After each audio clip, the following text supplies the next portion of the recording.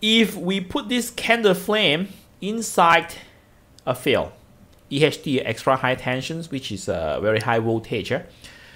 Now, the positive ions will be pulled towards the negative plate, and the negative ions will be pulled towards the positive plate. Okay, and then we will see something like this. The positive ion move to the positive plate, and negative ions move to positive ions to the negative, and the negative ions to the positive plate. Okay, we will see something like this. Okay, the positive go to the negative plate, and the negative go to the positive plate. Okay, but then you will find that the flame is no more symmetry.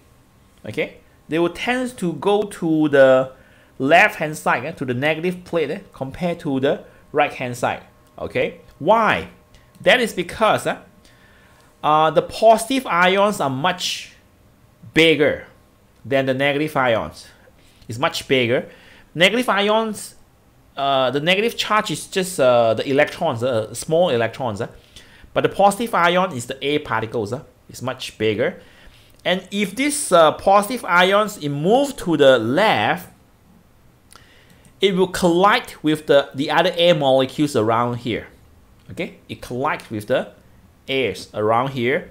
And if it collides with the air around here, it will move the air to the left. So this will create something like a wind blow. Okay, something like the wind blow to blow this flame to the left. So it will bring more air molecules to the negative plate, and that's why this flame is not symmetry, but it tends to move towards the negative plate, okay, compared to the negative charge. Okay, so that's why it's not symmetry. That's what happens if you put candle flame inside an electric field. Okay.